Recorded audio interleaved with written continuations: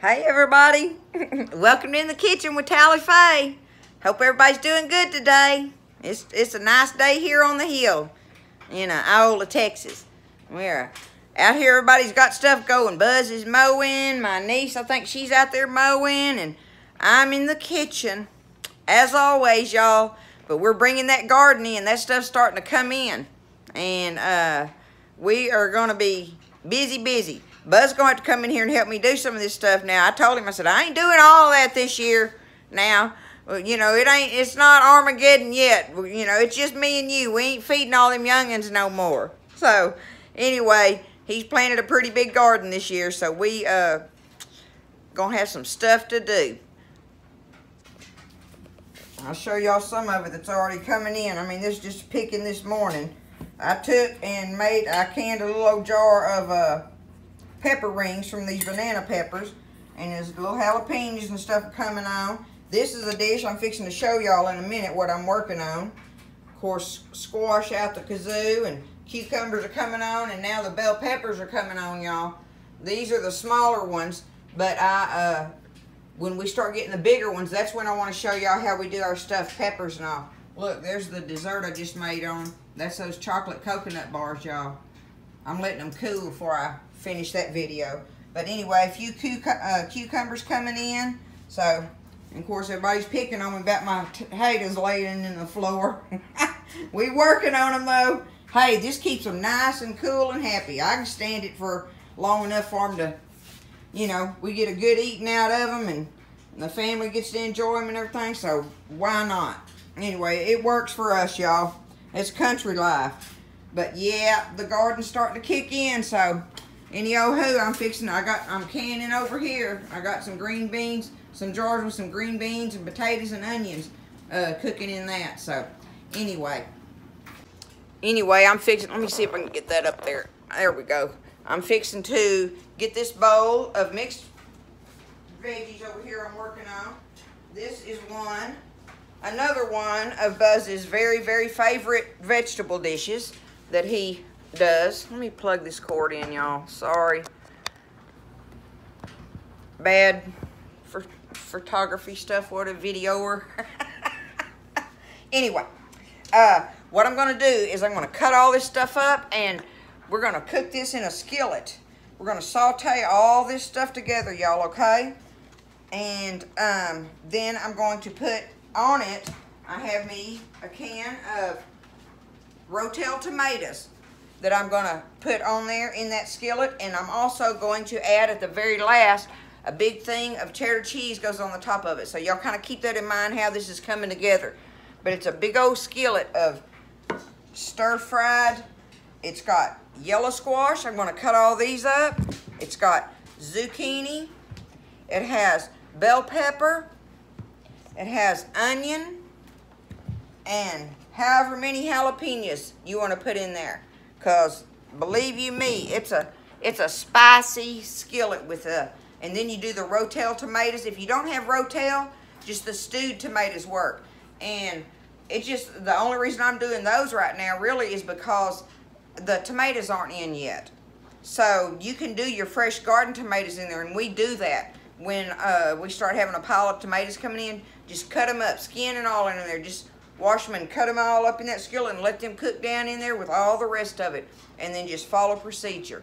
So I'm going to sit down here. I'm going to cut all these vegetables up, and I will show you how they look when I finish getting them all cut up and ready for the skillet. And then we'll take it from there, okay?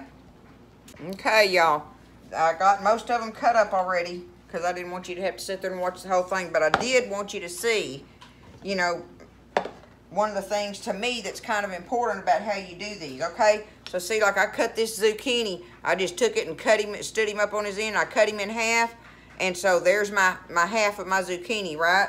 And when you take it and cut it, you need to cut it in some big half-moon slices, more or less like this, see? Because they're going to cook down in there.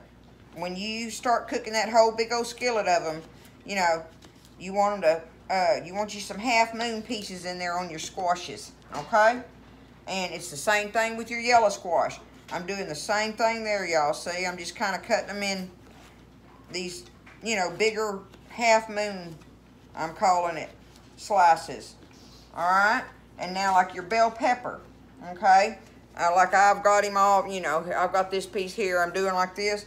What I'm doing is just taking it and going down through there like this, cutting it like that, and then I'm just gonna take it and turn it, and I'll just cut it in half a little bit, and maybe that in half. It doesn't have to be precise, but you want big bites in there, kind of, sort of, okay? Now, like my onion, I'm gonna do the same thing on him.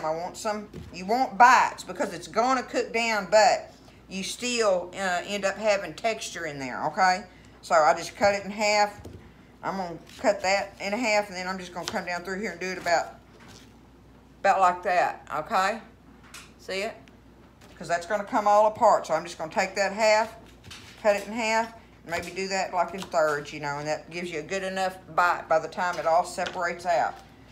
And on the little jalapenos now, y'all, that depends on how many you want in there and how hot your jalapenos are. I mean, that's a preference there, right? But when I cut them up for buzzing, I just cut the tip off, and then I'll just cut them in half like this, right?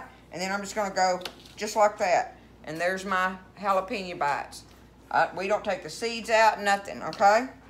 That's what I have ready now to go in there. I have 3 of my yellow squash. I should have said something to you about the squash now. I like for Buzz to pick our squash young, y'all, because I don't like them big old seeds in there. If you get one that's got the big seeds in it, you can take your knife and just kind of gut it out a little bit and get them big seeds out of there. But when they're picked small and nice like this, the seeds are no problem in there. You don't have big old seed bites in your mouth. And they're much better, and they're more tender and everything. The skin on them is more tender. So you don't have to peel none of this. You don't peel your zucchini. You don't peel your yellow squash. You know, I don't de-seed the jalapenos. I take the guts out of the bell peppers. And then, of course, you know, I mean, you're going to peel your onion, but I just cut him up like that, like I was showing you and stuff. But you just take it, and you've got this ready. This is ready for your skillet. And I will show y'all what we do after I get it all set up and ready, and show you how we do it in our skillet. And then that's when we're going to add our can of rotels. This is an off-brand, but nonetheless, it's rotel tomatoes. And then at the very last, we're going to put our cheddar cheese on top of that. So that's where we're going to go with it. But anyway, you chop you up, and y'all see what size bowl I got here, you know. This is a regular size colander. And because, like I say, again, it's going to cook down. It cooks down. So anyway, it does make a delicious side dish, and I think y'all will really like it if you love the fresh thing going on. That's what you're going to get from this dish. Very tasty. Alright, y'all, I'm getting my skillet ready. I wanted to show you this. See, I got a skillet with some bacon, little bacon giblets and bacon grease left in it from the other evening when I cooked some up some of those bacon bites. So I just left it in this skillet. I knew I was going to be using this like very shortly, and I was like, tonight's the night, y'all. I'm going to use this bacon grease for my vegetables, okay? I normally don't have it, but if like this anyway, just ready and available like that. So anyway, normally, you know, if you don't have any bacon grease, what I'm trying to say, I'll spit it out in a minute, y'all. I just use butter. So I just put me a big old blob of butter in there and get it melting and do what I'm fixing to do right now, okay? So the thing is, and I'm talking about a big blob of butter, y'all, because this makes a big skillet of it. This, let me see if I got it up there. Okay, this makes a big skillet of it right here, right? So I'm going to go ahead, and I just got me just a hunk of butter. And I'm just going to add it to my bacon grease here. I'm already getting it hot. Turn that fire down just a little bit, because you're not trying to like brown this stuff like or anything. You're just, it ends up kind of steaming it because there's so many in the skillet. And see, that made a lot of butter in there to go with my bacon grease, so that's going to be delicious. That's just something I'm just doing with it. If you got you some bacon grease and little giblets in there or whatever, add them. They'll be good, but otherwise, just use your big old blob of butter, okay? All right, get that water off of them.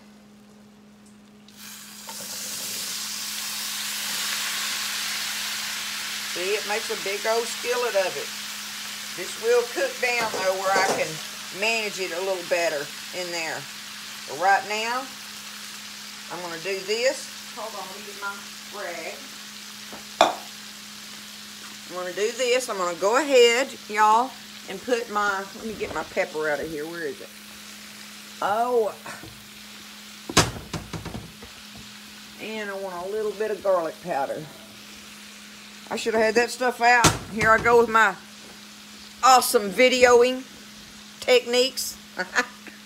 I hope y'all can see it. Okay, I'm going to add me some black pepper in here. Regular old black pepper. Okay. Of course, this is that bigger grind that I like. It's not the huge grind, but it's the, what's that say? Number 30 coarse black pepper, or whatever that is. The coarse black pepper, okay? There's some black pepper in there. Add me a little garlic powder. And do me some powder. It's good on them. Okay. And I'm going to go ahead and add me some salt in here. For the moment. So y'all, this part of it, you just kind of, you're going to do that to taste, okay? Alright. There's our salt and our garlic powder and our black pepper. We're going to let this just kind of cook down. Almost all the way, y'all. I've got my fire. I'm going to turn it back up on high now. You want to cook it almost all the way before you add your tomatoes in there. But we're going to, you know, I'll show you along the way. And it doesn't really matter, but I just think it just does better if you wait and let these veggies cook down a little bit and then add your tomatoes, okay? So just hold off on putting your tomatoes in there till your veggies have kind of, you know, cooked down just a little bit and started doing their thing. But see, that's all of them together. It's already beautiful, isn't it? Y'all, we call, I don't think I mentioned this, that it's we call it it's cheddar pepper squash. That's what we call it, cheddar pepper squash, okay? Because it's got 3 peppers in it. It's got jalapeno, bell, and green chili. And now, y'all, if I had one, I love to do this. I would add an extra one to it. Those little cans, the little bitty cans of the chopped green chilies. Dump you one of those in there when you do your tomatoes.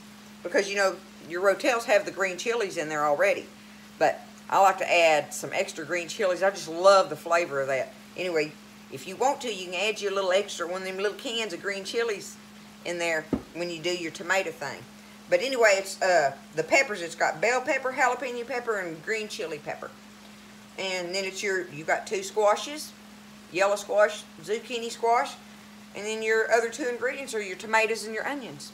So, as far as your vegetables, and then the very last thing we'll do is put our cheddar cheese on there. But for now, we're just going to let it sit here and do its thing, y'all. Walk over here every now and then, because there's already creating water. That squash is going to create a water in there, which is delicious when that cheese all melts down in there in it. But we're just going to let it cook. Matter of fact, I'm going to get a lid and put over it, and that helps tremendously to get you a lid and put on it, okay? I'll do my lid, cover it, and I'll walk away from it, walk back by periodically, and just kind of check on it. I got my fire on medium now, okay? So we'll get it to that point, and then we'll put the tomatoes in just a little bit. Okay, I just took the lid off of it, and you can see that it's starting to cook down a little bit. We're going to have our nice big chunks in there, good bites. Y'all, it smells wonderful. You smell all these peppers and onions and your squash all cooking in there with the bacon and butter, salt, pepper, garlic. Cheddar pepper squash, y'all. It's some good stuff. We've been eating this for a long time. It's something we eat every year. It's one of our first squash dishes we like to make. One of our first squash dishes that we like to make. There's a number of them that we love because we do love our squash. But most of the time we eat fried squash, first rattle off the bat. Then this is the second one we make. Okay, y'all, this stuff, look, it's getting where I can cut it, okay? I can cut through it. So, it is getting close to being done. So now I'm fixing to add my canned juice and all of my rotel tomatoes. These are the diced ones. It don't matter which ones you get on that. Okay. Now we're going to stir these in.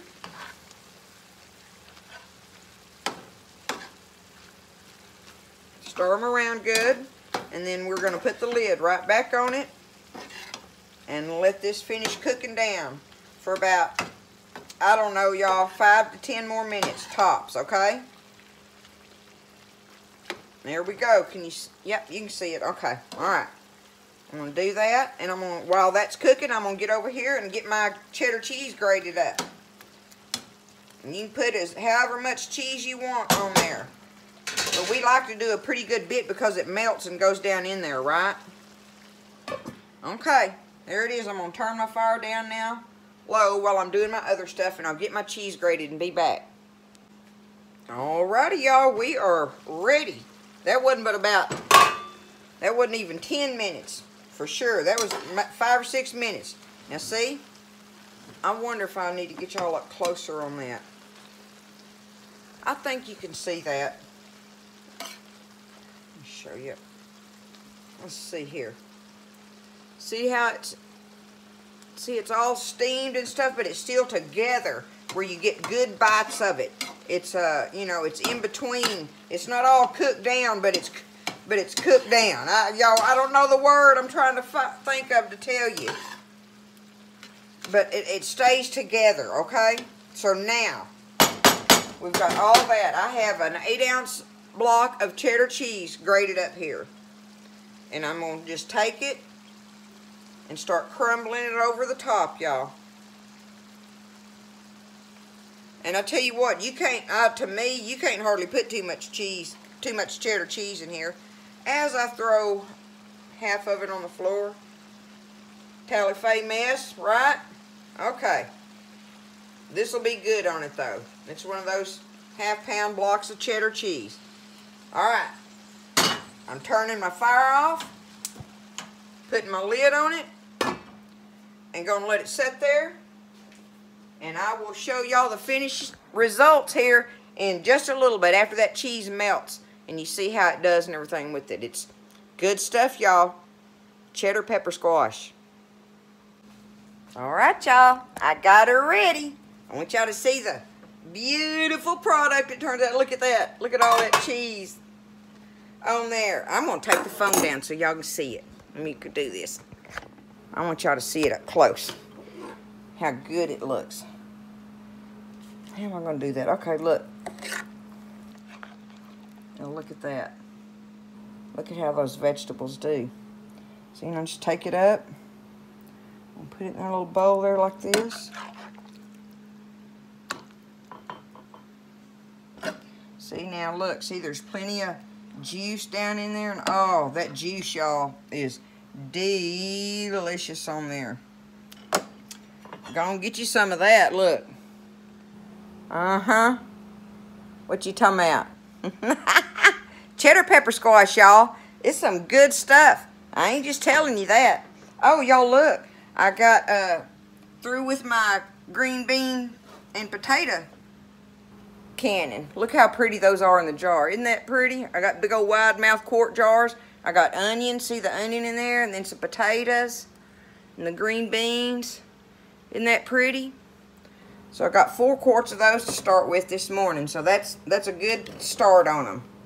I like that. That'll work out. But anyway, I wanted y'all to see how to do this cheddar pepper squash, y'all. It's a great way to use up so many of your vegetables in your garden, all your squashes and peppers and onions, and I mean everything goes in there. And like I say, you know, if your tomatoes and stuff are coming in, they go great in it. So y'all give it a try and let me know what you think. Y'all make you a skillet of it. I want to know. Let me know how y'all think it turned out and see if y'all like it. Okay? Cheddar pepper squash, y'all. Give it a try. I love you guys, and I'll talk to you later on, okay? In the kitchen with Tally Faye.